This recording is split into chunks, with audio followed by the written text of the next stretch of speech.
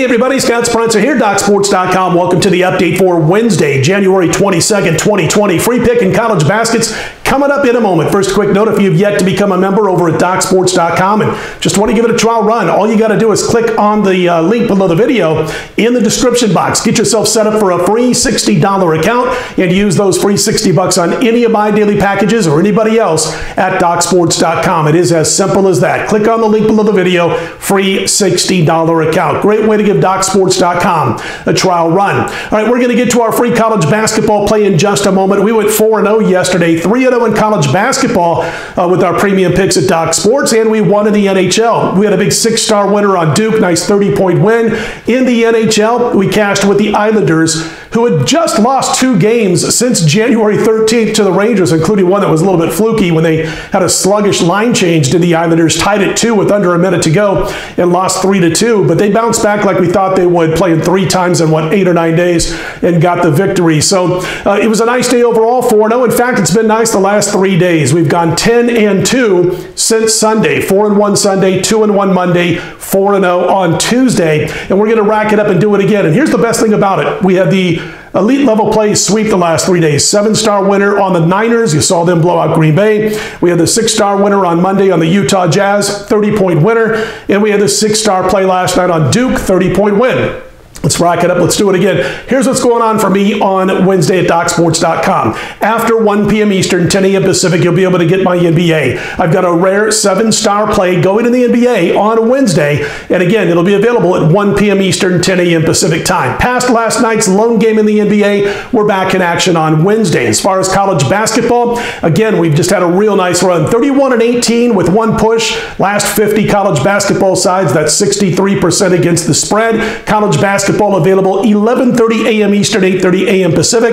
And as far as the NHL, we're going to pass on the 2 games on Wednesday. We'll be back after the All-Star break. We head into, of course, the All-Star break with that nice win on the New York Islanders. Let's get to our free college basketball pick for Wednesday, and check out our NBA video. We're going to have an NBA video for Wednesday also. And a real quick note, taking 1 night off from talking NFL, we're going to start looking at some props that are out there over the next couple of days, so check for NFL videos just in the next couple of days. All right, let's talk the Silver State battle between UNLV and Nevada, the game being played in Reno. I told you before the season began, if you've been watching these videos, I love the hiring of TJO for the UNLV Running Rebels. TJO, as we call him out here in Las Vegas. And he's putting the running back into the Running Rebels. He's letting this team cut loose now because he has trust in them, that they're taking care of the rock on most possessions. They're looking for the open man. They're sharing the basketball, all that kind of good stuff. They've scored 99 against New Mexico in a 21-point win, 98-87 before that against San Jose